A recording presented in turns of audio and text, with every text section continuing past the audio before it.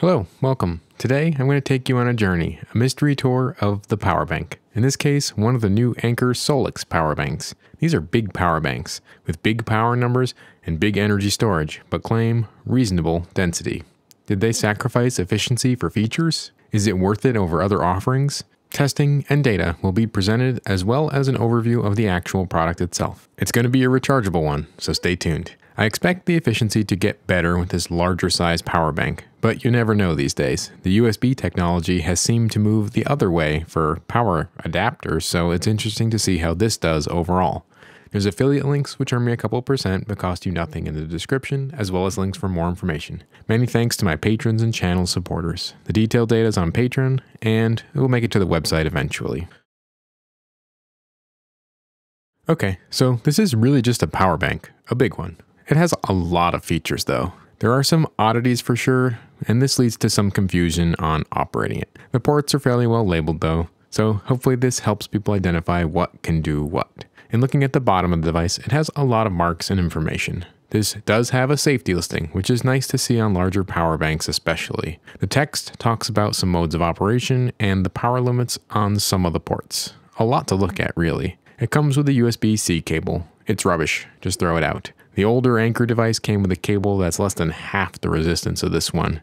It heats up like a space heater when you charge with it. No idea why they even bothered including this e-waste in the box. It technically functions, but throw 5% of your efficiency away with this cable. When you first go to power this device up, they give you a little info card. It looks like when they ship these, they are in some kind of a low power mode, so it needs to be booted up essentially by a power adapter of at least a certain capacity. I mean, where am I going to find a power adapter that can do this? So on first power up, it starts charging and pretty much takes right off to full power, 140 watt charging. Nice. There is no user manual included, just a QR code and lots of warnings about what not to do with it. Eat it. Somewhere I'm sure it says it's not a food product. In reviews, this was a big complaint. I didn't care too much as the device was pretty intuitive to use. The info card to get started is included. I found no reason to use the app for this device, which is very welcome. Also, the tablet I bought specifically to use sketchy apps like this already broke and got returned. So what is energy and what do the numbers mean? The battery capacity is rated a few different ways. One way is the milliamp hours or amp hours, which is an adjusted value for one cell voltage of the battery pack. This doesn't mean much of anything. 90,000 milliamp hours in this case. This times the battery voltage of 3.2 volts for lithium iron phosphate cells gives you 288 watt hours. Now this is useful. This is the energy the device is storing. Now you can always use this number to calculate the runtime for the power bank. 288 watt hours divided by how much power you need leaves you with hours. Now what's nice is this device does the math for you and gives you the result with losses on the display, and it's accurate. 2 of the USB ports are for charging. These 2 are the only high power ports as well, so 145 watts maximum on each port. There is a 100 watt port in this group as well, but output only. The 140 and 100 watt ports will operate as 2 ports without renegotiation. When you add a third port or the other devices like the DC port, then you trip a lower power level. It's fairly fluid though and feels smarter than the average power bank. It's pretty well handled here. It can charge and discharge at the same time, even at 140 watts on each port, with the light on, 2 USB-A devices, and the DC port turned on. So yeah, it's got capability. The USB modes will drop if you use them all as outputs. So, is it a UPS or uninterruptible power supply? No, it is not a UPS. It will not source power from the power adapter directly to the output. So all of the energy through the device has to go into the battery, then back out of the battery. So if you keep this plugged in all the time, it will continuously be charging and discharging the battery. The power will stay on, but it's not a good idea and it's not what this is made for. Does it work with 240 watt chargers? Of course it does. It looks like it mostly hovers around 235 watts of input power. The display on this is fairly accurate as well, which is nice to see. The percentage of charge and discharge is right on. The time remaining was spot on. The display overall actually is quite good. It's bright, gives me just enough information, but not too much. Good balance. Okay, it has all these features, but is it any good? Well, it's near the top for power banks. It's not the best by any means, but it's not bad. The energy in is about 330 watt hours. If you charge faster, it gets a little less efficient. Same goes for discharging. At 100 watts out, which is probably not an unrealistic continuous load for a couple devices plugged in, this gains almost an extra whole phone charge. So it can be even better if you slow charge things, but not too slow. It takes power to keep everything awake. So just as an example, the built-in display shows the hours remaining, and by turning on the light, it settles to a certain value. Then I add in a few very low power USB-A lights, and you see the number drop a little. Just switching on the DC carport, and it drops a little more. So at 10 watts out, you're going to go for a while, but it's not going to be as efficient.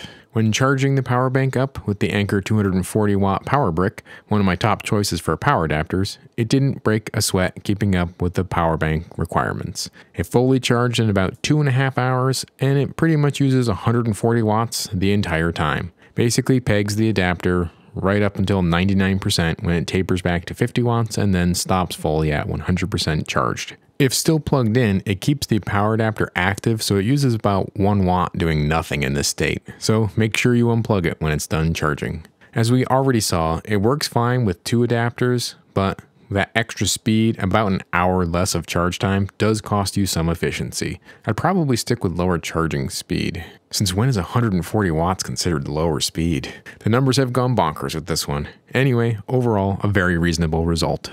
The power bank with the air ventilation slots along the side means it isn't waterproof, but that also means it has absolutely no thermal issues whatsoever. The vents provide plenty of cooling to keep the device running continuously at its full power level, and nothing on the outside got hot at all.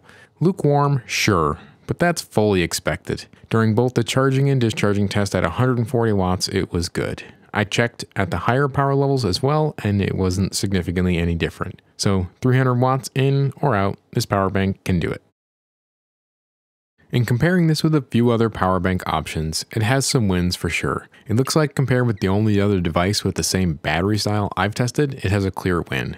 It is a little less efficient than the Anker 250 watt power bank, but this is a pretty small margin. Overall performance means it basically kept up with the smaller power bank. But in reality, I think it wins because it can do higher power levels that it claims all the time, not for 15 minutes. The battery technology used in this power bank is lithium iron phosphate. These batteries are known for being more stable over the long term, but also more safe versus a regular lithium ion cell. The main disadvantage is that they are less energy dense. So overall, I don't expect to see any real wins here, and as expected, it doesn't. It does, however, beat the pants off the EcoFlow, but that did have an AC inverter in it as well as a built-in AC charger. But do you need to take those parts with you? Probably not, so save a little weight with this one. Okay, let's talk about value. This is actually quite good for value. It really is at a price point that makes sense among the other power banks. It's 3 to 4 times the capacity that even their own company is offering, and it